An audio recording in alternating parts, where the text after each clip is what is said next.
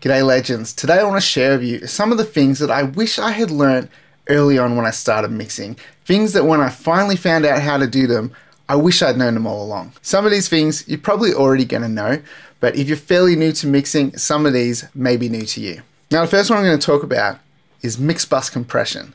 Now, might seem kind of dumb, but when I first started playing around with mixing, this is probably back around like 2007. So just doing like demos at home. I just finished school and I had no idea what I was doing.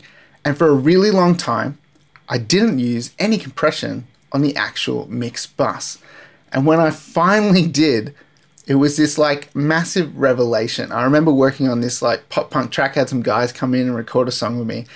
And I can't even remember why I tried it, but I put the Waves SSL comp on the mix bus. I must have read it in a forum somewhere or something. And I had a couple of Waves plugins that I hadn't really used yet. And as soon as I did it, it was just like, what the heck? This sounds amazing. There was so much more punch. The mix was glued together. It was more exciting. And it was just a real revelation moment for me to be like, wow, mix bus compression is a thing. And back then, you know, we didn't have as many videos on YouTube, you know, back in the dinosaur days. Like YouTube was like a baby back then. There was a couple of videos, but you didn't have all the content you have now where you can just go and learn anything. So it might be like kind of a dumb one. You might look at that and be like, yeah, I already know about that. Maybe for someone who's pretty fresh, this might be news to you too, putting a compressor on the mix bus. So let me quickly show you here, you know, the power of this. This isn't the Waves G-Comp here, and you know, if you're like me, you've got a soft spot for that compressor because of, you know, everyone's used it. Like it's just a staple plugin, but you know, now there's so many variations of SSL compressors, and this is one of them, the Slate FG Grey. Now, have a listen to what this is adding to the mix. We've got a fairly slow attack, an auto release, a couple of dBs of gain reduction, 2-to-1 ratio, and it sounds like this. Breaking bones and skipping stones on the sea.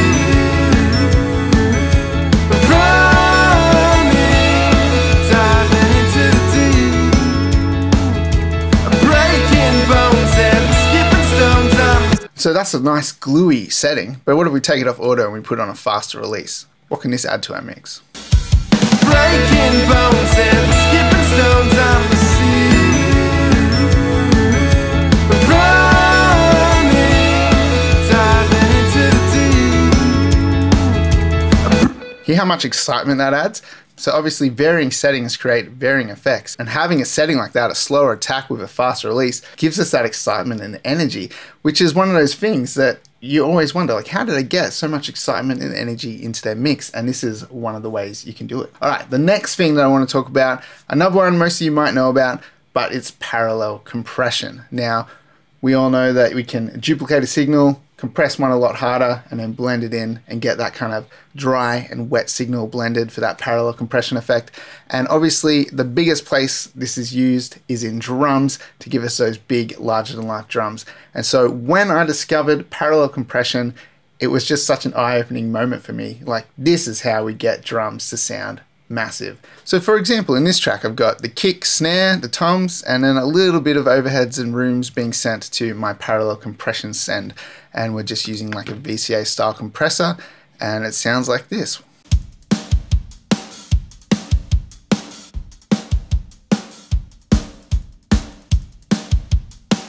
And then I'm blending that signal in with my actual drum mix.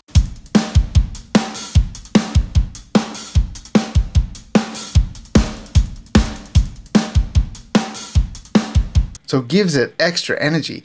And then once you discover that and you start playing around with different compressors, different attack and release times, you can really start to shape your drums in powerful ways. Having a slower attack with a faster release is going to give you a lot more transient and punch and excitement. Whereas if you just have a fast attack, fast release, you're going to crush the transient and just add a lot of sustain to the sound. So let me show you what that sounds like. Now, if I was going to go for that kind of effect, I'd probably go with an 1176, fast attack, fast release, maybe a 4-to-1 ratio, and let's crush this a little bit.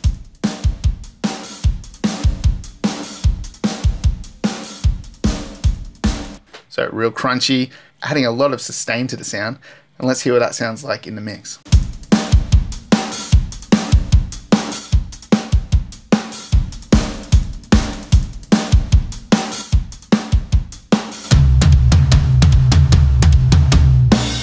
It's crazy. So just an amazing tool for getting big, powerful drums. You can use this with anything. You can use it with guitars, vocals, pianos, whatever. Anything that you want to add a larger-than-life sound to, using parallel compression is a great way of doing it, and also maintaining the original signal as well. Finding that sweet spot between natural and compressed. It's not just compression. It adds saturation, it adds color, can add distortion. It's an amazing tool. So another thing that really changed the way I mixed was when I learned how to do groups. So when I started playing around with audio and mixing, this wasn't really something that came to mind. I didn't have anyone to show me what to do. And I'm self-taught, so I pretty much have learned everything that I know just by trial and error, stuff online, going into studios, learning off other people. And so using groups wasn't something that I came across straight away. But once I had seen that kind of process, like putting all of the drums into a group, and then you can process the drum bus, and putting all of your guitars into a group. You can control the volume of all the guitars with one fader. You can put 2 mics onto a send and process that, rather than trying to process 2 individual mics or blending them down into one and processing that. You can do it on a send. So there's lots of great ways of using groups and sends to process sounds, and it's just a really powerful technique to start using and get the hang of. It also makes for great session organization. You can see I've got all my drums in a group up here, got the bass tracks in a group, guitar tracks, more guitar tracks, so on and so forth. And it means that when you bring it down into its simplest form, your mix can end up being just a couple of stems. You got drums, bass, guitars, drums, lead guitars, glockenspiel, vocals, backing vocals, you know. Coming from having over 70 tracks here, we now have 1, 2, 3, 4, 5, 6, 7, 8. We're down to 8 kind of stems that control the whole mix. So it is really powerful being able to group sounds together and just have control over your mix in a simpler way. Now, another really important thing that kind of took my mixes to the next level was when I really started focusing on reference tracks. Now, referencing isn't always super important, but it is something that will challenge you to improve your mixes. So especially when you're kind of starting out and you're trying to get a hang of mixing, comparing your mixes to a professional mix is really eye-opening, because you'll listen to yours, you'll listen to theirs, and you'll just be like, why does mine not sound like that? And it will force you to think harder, to try harder, to achieve sounds like you hear in those records that you really love the sound of.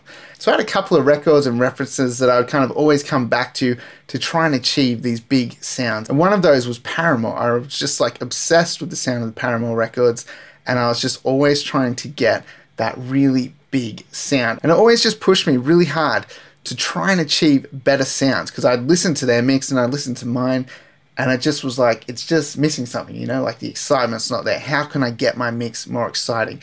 And so referencing is just a really good way of trying to improve your critical listening, as well as then trying to figure out how to improve your mixes to take them to the next level. I do have other thoughts on referencing, but we might save that for another video. Now, you've heard me talk about this one a lot, but phase, understanding phase. When I started recording, like I said, I started out on my own, no one teaching me anything, trial and error. I just remember thinking for a long time, like, how come when I put the snare bottom mic in or the snare top mic, it sounds so crap?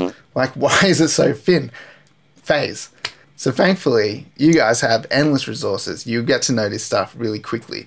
But for me, when I first recorded drums, I was just like, why do these sound so crap? Like, these don't sound like drums on the records I like. These drums sound boring, and they sound weird, and they sound muddy, or like, why is the snare disappearing when I turn the overheads up? There's so many things with phase and mixing drums that have to be addressed to achieve a really good drum mix. And for the longest time, I just couldn't figure it out. And it just seems really dumb now. But when I finally learned about phase, it was just like this enlightening moment, and I just could not believe for how long I had not known about this. And yet I still managed to push my way through it and still get some cool sounding mixes. But then I was just like, these could have been so much better. And so if you don't know about phase and phase aligning drums, I'll put a link in the description below. You can go check out a video where I show you how I like to phase align my drums. It's super important. Really got to learn that stuff. And phase doesn't just affect drums, it affects any sound where you have multiple mics. Say if you got 2 mics on an acoustic guitar that aren't distanced properly, set up incorrectly, you try and blend them together, you're going to get phase cancellation, maybe filter combing. That stuff sounds terrible. Same with mics on amps. You got 2 mics on an amp, one might be a little bit further back than the other. Some people do this intentionally to kind of like create a different sound, get rid of a bit of fizz out of guitars. But if you don't do this properly, again, you just get filter combing, weird sounds. It sounds terrible. If I had an example, I would show you, but everything in this session is phase aligned. Maybe I can just quickly show you on a guitar what it sounds like if we take it out of phase. Okay, see these two guitar mics here? See how the waveforms match up nicely? So they're in phase. Let's say this mic was further back from the amp. So it's going to hit this one first and then this one. Let's hear what this sounds like now that I've pushed it out of phase.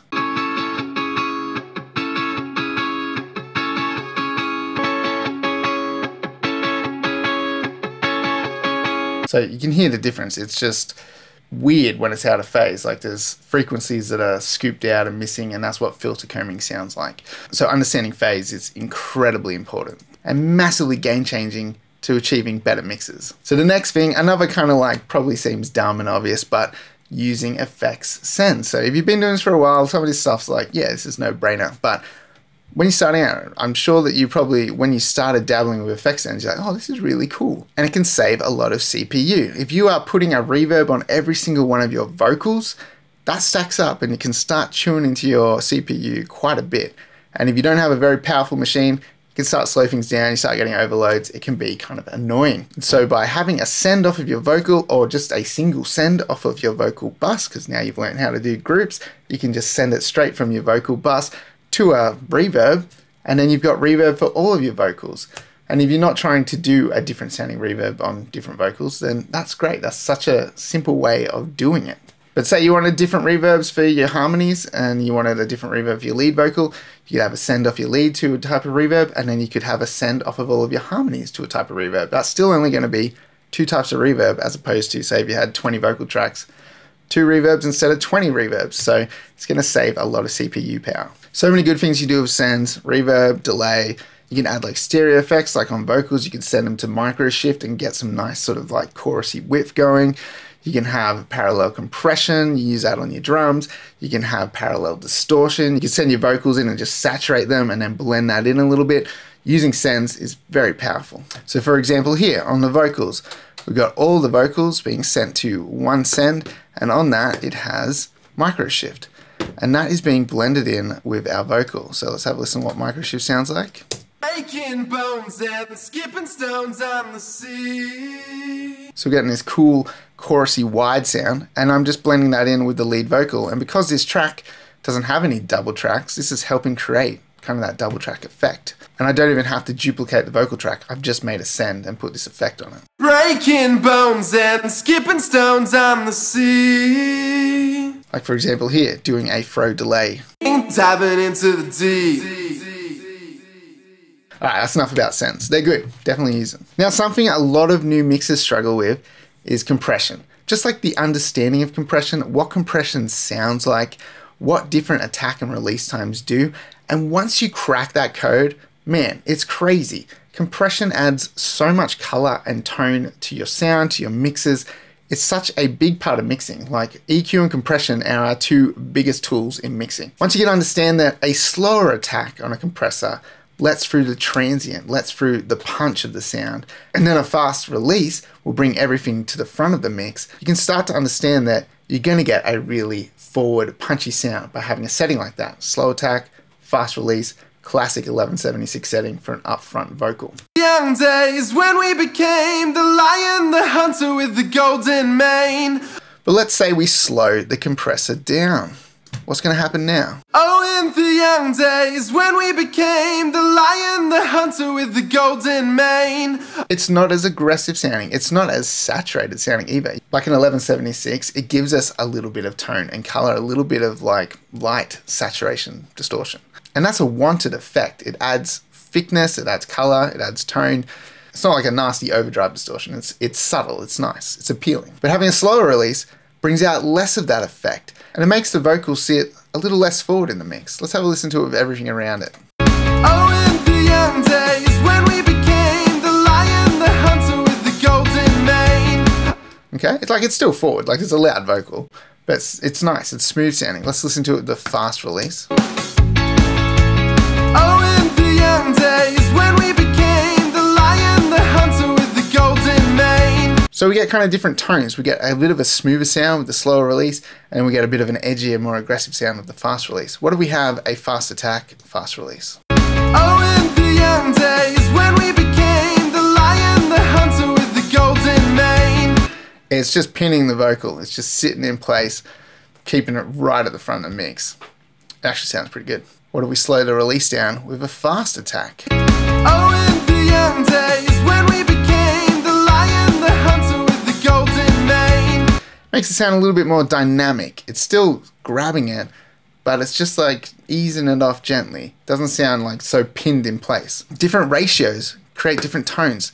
Listen to how much brighter it sounds on a 12:1 ratio. Let's go back to our Dr. Pepper setting, 3 and 5. Oh, in the young days when we became the lion, the hunter with the golden mane.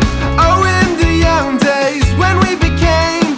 So the higher the ratio, the crisper the sound is. And you know, every compressor is a little different. I'm just showing you one here, the 1176. And this is a compressor that everyone loves and uses, so it's a good example. But that's the thing with compression. It's a Swiss Army knife. You can create so many different sounds, but it's just starting to understand what these different parameters mean. And that can take a while to develop an ear for and an understanding of how to use compression. But one of the things I've heard someone say is that they think of the release knob as like, you know, a forward and a backwards kind of thing. Like if you have a fast release, it's going to be forward in the mix and in your face. If you have a slow release, it's going to sit further back in the mix. And I agree with that. It does have that effect. When you have a slower release on a sound, it's a bit gentler. You can sit in the mix a little bit more. Fast release, it's going to bring it to the forefront and be more exciting. And so when you get that understanding of compression, you can really start to use this tool to shape your mixes powerfully. Another really important thing is understanding masking.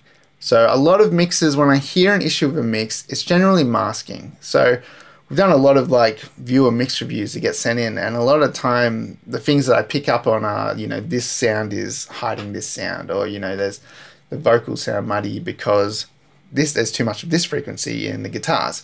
So once we can kind of understand and start to pick that stuff apart, we can really clean our mixes up. Because frequencies tend to build up across the mix in certain places, especially depending on the arrangement and what sounds are used. Sometimes it's a lot worse because a lot of the sounds are fighting for the same region, and you have to figure out how to separate these things out to create enough space for everything to work nicely in the mix. Okay, let's say that I had boosted a bunch of 800 Hertz into these guitars. I really like the sound of that on the guitar. I think it makes the guitar sound nice and stand out. Have a listen to what it does to the vocal though. Breaking bones and skipping stones on the sea. Running, diving into the deep. Breaking bones and skipping stones on the sea. It clutters it. It clutters the vocal, it clutters the mix. Sure, maybe on its own that sounds kind of nice, but in the context of the mix, it clouds it. And being able to identify that is a really big skill to have. So critical listening, learning how to find problem frequencies. If you feel like, I can't hear this, but it's loud, like I've got my vocal loud, why can't I hear it? It's probably the fact that there's some frequencies building up that are fighting for the same area and just making it hidden. So understanding masking and how to deal with it, absolute game changer. Now this is probably a more recent one for me actually. And it's not doing anything. It's actually just leaving a sound alone and knowing when it sounds good enough to not need any processing. We typically start mixing and we're just boom, boom, we're chucking stuff in. Let's start EQing this. Let's chuck a compressor on. Sometimes we don't need to. Sometimes a sound is great as it is. And that is a really hard thing to figure out, but it's a really good skill to know when to not process something. So that's for all the veterans out there who are like me, who've been doing this for a long time. Knowing when to not do anything, maybe just the fader, maybe just some panning and fading, and that's all I needed. And I've been doing that a lot lately and actually been really happy with a lot of the results when I'm able to identify, hey, this sounds really good. I don't need to really EQ this at all. I don't need to compress this much. Knowing that is a great skill. You know, like every video we watch, it's like, oh, add saturation, add parallel compression. You need like 3 reverbs, you need a delay on this. Sometimes things are great without doing anything. And I'll give you one more. It's using drum samples. I'm not the biggest fan on reverb on drums. Like in the right setting, like yeah, like you can love getting that big, massive drums in a hall kind of sound, stuff like that. But typical, just kind of like, I'm just going to put a bit of reverb on my snare. I find that using a room sample of a snare is way more appealing and realistic to me than applying a reverb to a snare drum. Obviously it depends on like the mix and what you're chasing. Like if it's a big ballad reverb, then yeah, for sure. But if you're chasing more of like a natural sound, taking your real drums, blending in a snare sample of a room can just give you the life that you were missing. And it's not even like you've replaced the drums and you know you're a cheat because you can't mix properly. It's basically like using a reverb, but you're triggering the sound of a room instead. For example, in this song, I did replace the kick because the kick mic was not recorded properly. You can hear the bass drums just sort of just all boom.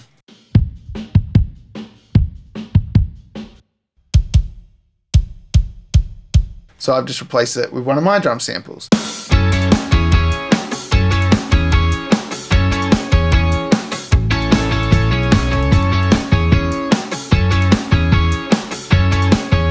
It sounds like someone hitting a pillow or something. It's terrible. So that's when using a replacement can be really handy. For example, you know, you might have a small setup and you don't have enough channels to do a snare bottom mic. Well, then you could trigger a snare bottom sample.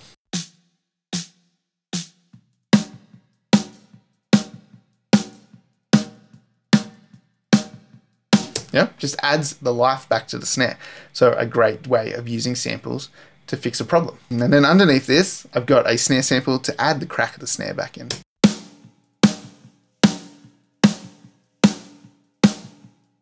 And then we've got a snare room sample to add the space. Let's take all our samples out.